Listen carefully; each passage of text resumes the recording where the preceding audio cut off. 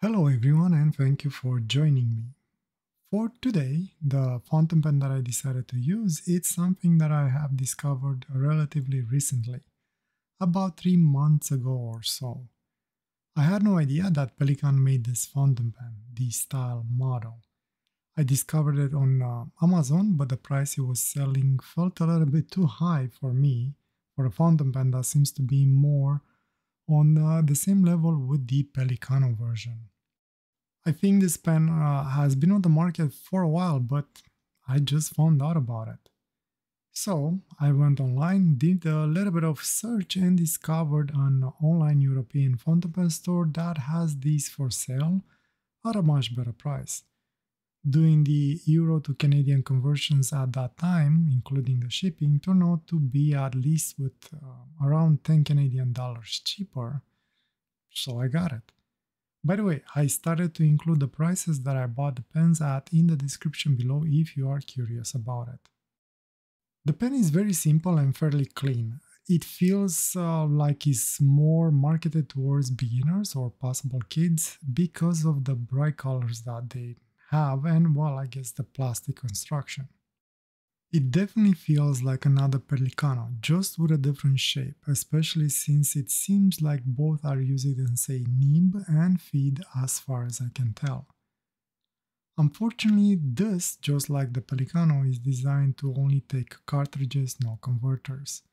The way the section is designed inside is to allow only the thin lip of an international converter inside of it.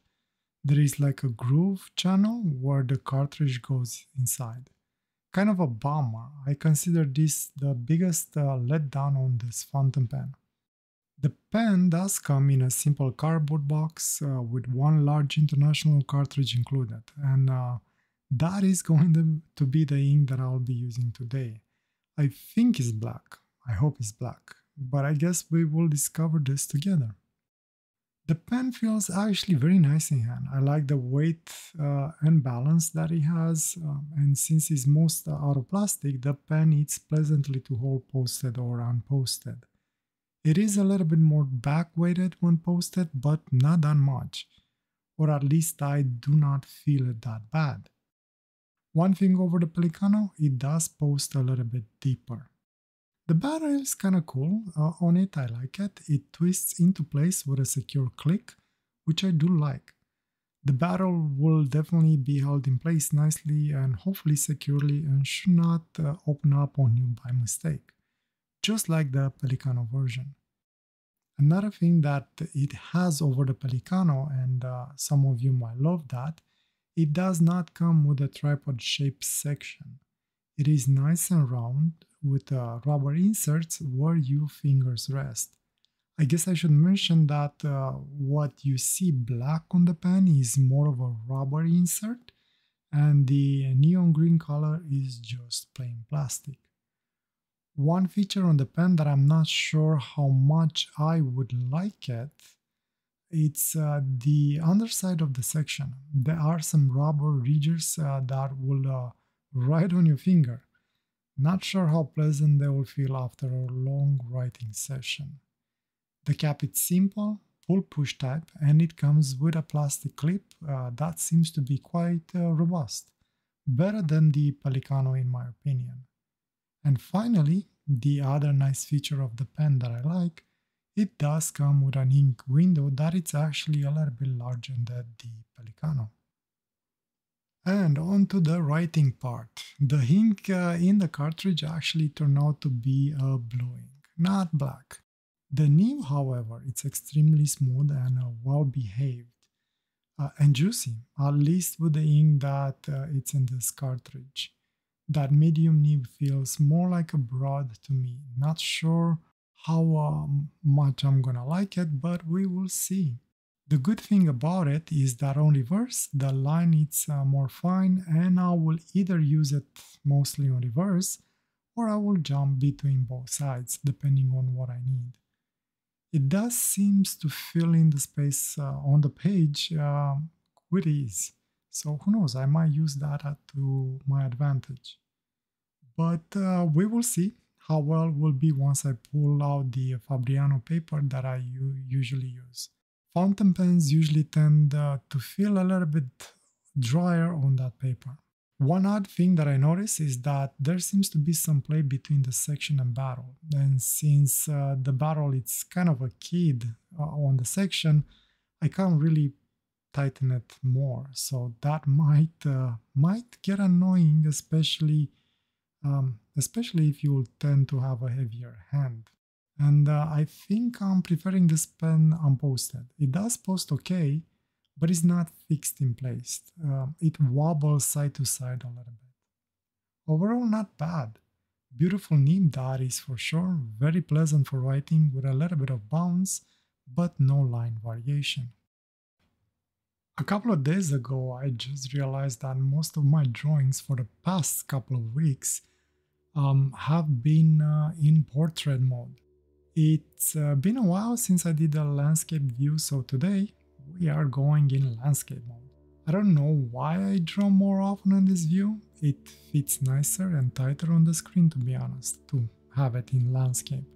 I think, now that I think about it, maybe it's because of Instagram. I do create reels out of my time lapses and post them, but I do have to crop them in a square format. Much easier, I think, to do a reel out of a portrait mode drawing, maybe. I'll give it a try this time around and see if it's better or not. By the way, I started to update my videos on Rumble.com platform as well. If anyone prefers that platform more than YouTube, I'm there now too. Not switching or anything, just keeping my options open, I guess. I'll leave a link to that channel if anyone is interested, and you can go and have a look around. I've only posted 3 videos with this one included. If you're not interested, no worries. I just thought I'd mention it just in case anyone cares about that platform more than this one. Anyway, going back to my drawing for today, I have to say that I came in thinking about a specific drawing that I wanted to do, but that medium nib on the fountain pen kind of switched my brain a little bit and decided to default to another drawing. That got inspired by the other X-ray pictures that, well, I keep on looking at. No idea what kind of flower this is, but I really liked the composition of it.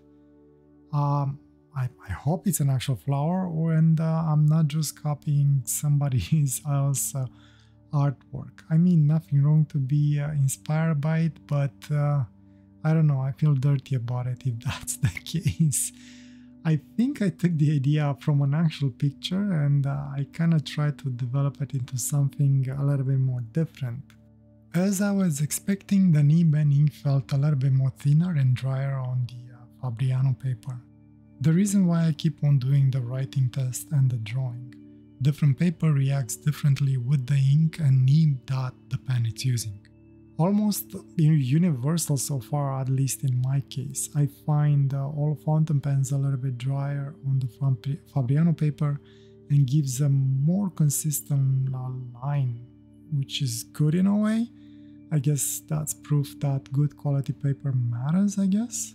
At least when it comes to fountain pens and their ink. Oh, and finally I got a boom arm for my mic and it's off the table.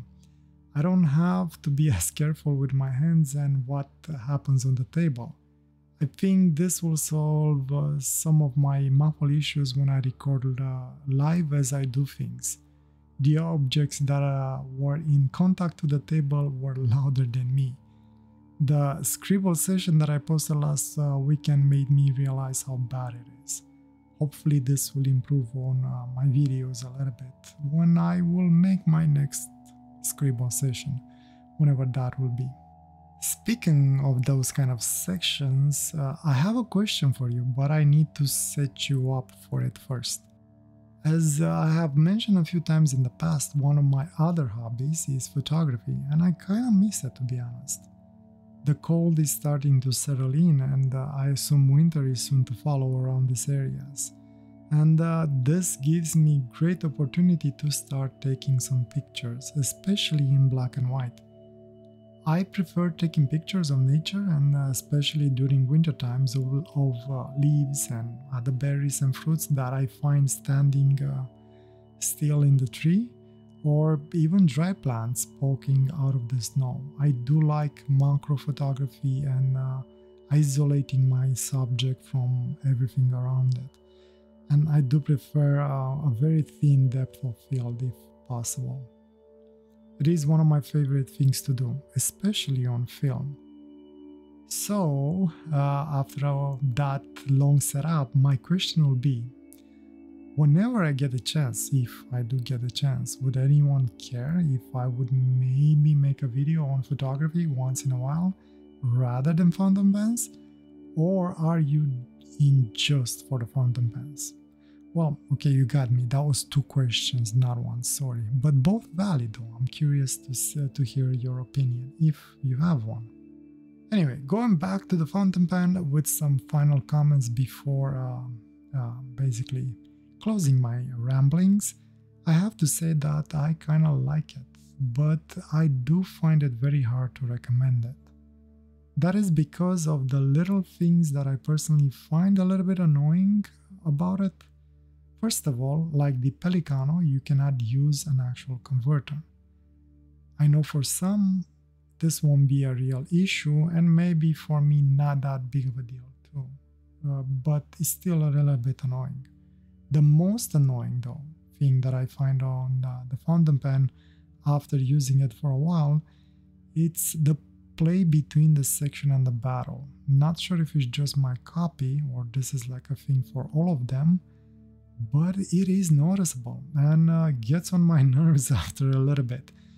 Not being able to tighten it more to make sure I get rid of it, it is a little bit frustrating.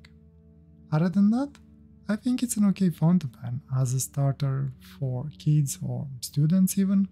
Just make sure you shop around and get the cheapest price you can get. Don't pay more than $20 Canadians on this thing. Anything more than this feels way too expensive.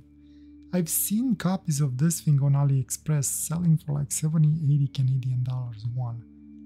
Don't buy it. Trust me, you'll feel sorry and you'll have regrets. Anyway, this is the end of what I have to say, I guess. And as usual, enjoy the rest of the time lapse if there's anything left. And if you have questions or comments, leave them below and I will try and get to them as soon as I can. Thank you for joining me today. Hope I'll see you next time, and I wish you all the best and a wonderful day or night, wherever you are. Take care. Bye.